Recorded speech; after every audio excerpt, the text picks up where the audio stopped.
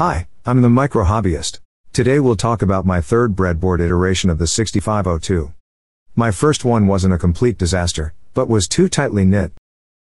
Nonetheless, I wasn't satisfied with the layout and the wiring. So in comes my second iteration. You'll notice the messier wiring, but at least it was easier to debug. As you can see, I now have a functioning Hello World program. Keep in mind that I do this as a hobby, and I'm in no way a professional, although I did study electronics in college some 30 years ago. Now, on to my third iteration. First things first.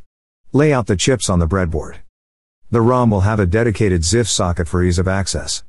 Knowing the design works, there won't be a need to redo all the initial testing as done on the first and second iterations.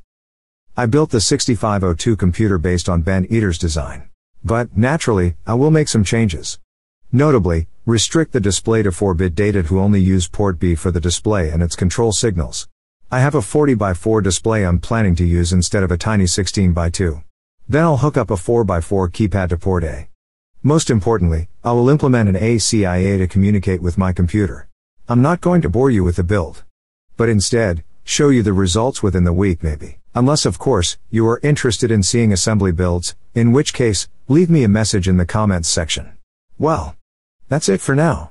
Please like and subscribe, and don't forget to click on the notification bell if you wish to receive updates. This was the Micro Hobbyist. See you next time.